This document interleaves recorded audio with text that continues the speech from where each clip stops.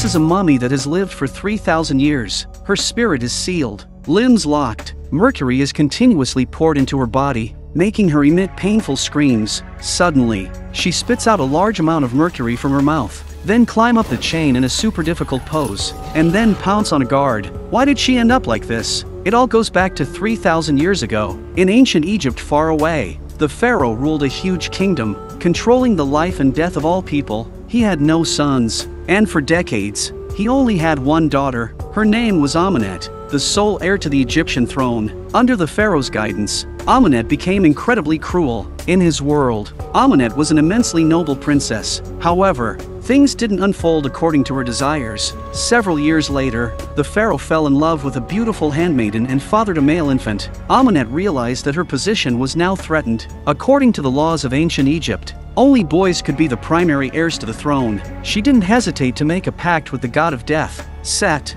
who presented her with a dagger adorned with a ruby. That very night, Amenet killed the pharaoh and all her family members. However, just when Amenet was about to bring the god of death into the world, the pharaoh's guards appeared in time to stop it all. And mummified Amenet alive. Her body was transported thousands of kilometers away and deeply buried underground, destined to exist eternally in darkness. The ruby-adorned dagger was also taken into the tomb by the leader of the Crusaders. In the blink of an eye, 3,000 years had passed. A group of terrorists was wreaking havoc, destroying ancient statue, and all of this was witnessed by Nick Morton and Chris Vale. Nick Morton, an army scout, always steals ancient artifacts from war-torn countries in the name of performing missions. Just a few days ago, they had successfully stolen a treasure map from Jenny Halsey's hands. Prepare to dig treasures here and make a fortune. But who knew that the location of the ancient tomb turned out to be the area where the rebels were active? As soon as the two entered this place, they were violently attacked by each other, and they were about to be smashed into a sieve. Luckily, they immediately reported the situation to nearby forces and received military support. This allowed them to narrowly escape the ordeal. Due to the impact of the explosion, the house they were in collapsed, causing them to fall directly. When Nick Morton stood up again, he noticed a large hole blasted into the ground, revealing a massive ancient Egyptian statue. The officer who rushed over quickly saw the intentions of the two, and severely scolded. At that moment, Jenny Halsey rushed over and slapped Nick Morton across the face. It turned out that Nick Morton had a relationship with Jenny Halsey 3 days ago. Not only left without saying goodbye, but also stole her treasure map. However, with the ancient Egyptian tomb right within reach, they decided to set their differences aside. With Nick Morton and Chris Vale by her side, Jenny Halsey entered the deep and dark tomb. Jenny Halsey deduces that this is not a regular tomb, but a sealed place full of evil smell. As a sandstorm was approaching outside, Chris Vale received immediate orders from the colonel to evacuate, but Jenny Halsey is still unwilling to let go, wanting to find out the identity of the sealed person in Mercury Pool. Observing the pool, Nick Morton, in a rough manner, shot and forcefully unlocked the mechanism. As the gears turned, the sarcophagus of the mummified being sealed within the pool of mercury began to rise. The three individuals by the pool immediately felt a chilling sensation creeping over them. Meanwhile, a swarm of spiders poured out of the tomb. After Chris Vale was bitten, he immediately picked up the machine gun in his hand and started shooting wildly. Meanwhile, Nick Morton, looking at the statue on the sarcophagus, couldn't help but see glimpses of Amenet in his mind. Jenny Halsey pulled Nick Morton back to reality. Later, at Jenny Halsey's request, the military retrieved Amenet's sarcophagus from its sealed location, preparing to transport it on a military cargo plane. The constant presence of circling crows around the coffin made Nick Morton increasingly uneasy. Before the sandstorm arrived, they loaded the ancient coffin onto the transport plane. As the plane took off, Chris Vale walked to the coffin in an abnormal manner, and suddenly rolled his eyes, picking up a dagger and stabbing it into a soldier's chest. No matter how the people around shouted, it was useless. Seeing Chris Vale wielding the knife and approaching them, Nick Morton had no choice but to shoot him multiple times, incapacitating him. At that moment, the propellers of the aircraft began emitting black smoke. A swarm of crows swooped down on the plane, causing the deaths of 2 pilots. The massive transport plane was now in unmanned mode. Many people were sucked out as the plane crashed so rapidly that the door was knocked open. In order to protect Jenny Halsey, Nick Morton gave her the last parachute. Unfortunately, Nick Morton perished in the accident. As soon as the picture turned, Nick Morton in the body bag sat up straight. To everyone's shock, Chris Vale, who was believed to be dead, also came back to life. Chris Vale then speaks out about Amulet's selection of Nick Morton. He warned Nick Morton about the danger. Jenny Halsey, who had just entered, saw Nick Morton miraculously revived, but she couldn't see Chris Vale. Meanwhile,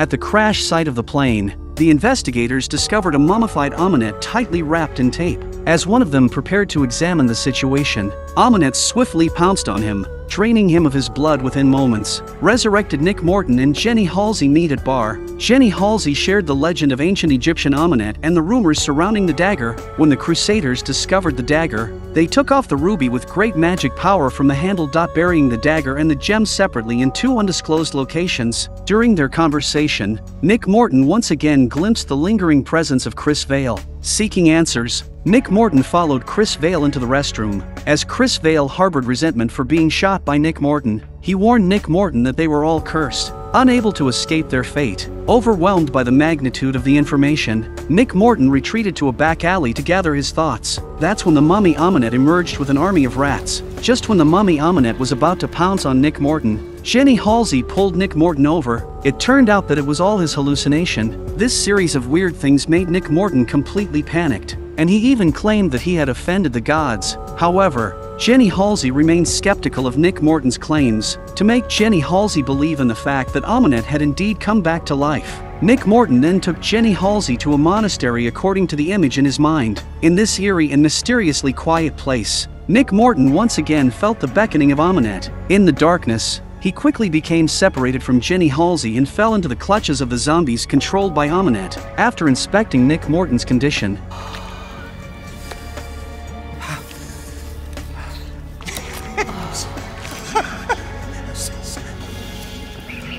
Amulet smashed the statue of the Virgin Mary next to the altar and retrieved the wicked dagger. But just as Amulet was about to summon the god of death, she realized that the ruby gem on the dagger was nowhere to be found. At that moment, Jenny Halsey coincidentally pushed open the door, diverting Amulet's attention towards her. Nick Morton seized the opportunity to break free from the grip of a few zombies and plunged the dagger into Amulet, thereby rescuing Jenny Halsey. Then, the two quickly fled the church in an ambulance, but the puppet controlled by Amulet quickly caught up. Under their attack, the ambulance flipped over in the dense forest. Just when both of them felt despair, a pair of well-trained mercenaries suddenly rushed in. Not only did they capture Amulet alive, but they also knocked Nick Morton unconscious. Nick Morton woke up and found that he had come to a secret base. Various legendary creatures and monsters were displayed here. A man named Dr. Henry Jekyll received him and told him that this was the base of the Crusaders responsible for all supernatural phenomena in the world. But the Egyptian Amulet is apparently the oldest one. To control this demon from 300 years ago, Dr. Henry Jekyll sealed the power within Amulet's body using mercury, following the practices of ancient Egyptians. Meanwhile, Nick Morton had been cursed by Amulet, with the soul of the god of death, Set, hidden within him. As long as Amulet inserts the dagger embedded with a ruby gem into Nick Morton's body, the god of death will be unleashed. The entire world will be plunged into extreme suffering. Meanwhile, another research team discovered another ancient tomb. When they opened a sarcophagus, the ruby gem from the dagger appeared. With the gem's emergence, Amulet revealed an evil smile. She summoned an incredibly tiny spider that crawled into the ear of one of the researchers. Under Amulet's control, the staff not only halted the mercury injection process but also used an axe to break the electrical panel. As a result of the power outage, the previously sealed office was now open. Amulet quickly regained control of her body and escaped from the laboratory. She immediately summoned the power of the god of chaos, and the fluctuation of magic filled the air in the entire laboratory. In an instant, all the glass shattered. Not only that, Amulet also summoned a monstrous sandstorm, and wherever she went, it was instantly reduced to ruins. Under Amulet's divine power, the decaying corpses underground transformed into her loyal puppets, quickly kills the staff guarding the ruby. At this moment, Nick Morton, who was escaping alongside Jenny Halsey, encountered the ghost of Chris Vale. Led by Chris Vale, they arrived at the tomb where the ruby gem was located, and Amulet, unstoppable, also arrived at the tomb and successfully obtained the ruby gem. In order to make Nick Morton succumb, she first controlled the zombies to drown Jenny Halsey and took Nick Morton to the place where she was going to hold the ceremony. Desperate, Nick Morton looked at Jenny Halsey's body, but still refused to give in to Amulet. Seizing a moment when Amulet was distracted, he secretly acquired the dagger. Initially, Nick Morton intended to shatter the gem, ending the curse upon himself, but looking at the dead Jenny Halsey, He has a new idea. Without hesitation, Nick Morton stabbed himself, ultimately summoning the god of death, Set. With the arrival of Set, Nick Morton possessed the power to stand against Amunet, though his sanity gradually crumbled due to the infiltration of the evil power. His love for Jenny Halsey kept his rationality intact. Nick Morton not only drained Amunet of all her magical powers, completely annihilating her, but he also used the power of Set to bring back Jenny Halsey's soul. However, Nick Morton had transformed into a monster by this point. He could only refuse Jenny Halsey's kindness and silently depart before the rescuers arrived. In the end, utilizing his abilities, Nick Morton resurrected Chris Vale, with his loyal friend by his side. He embarked on a journey to Egypt, where the sands raged. He attempted to break the curse that enveloped him. Meanwhile, the remains of Amunet were once again placed inside a sarcophagus, buried deep underground for eternity. Please subscribe to my channel. Share different movies and videos every day.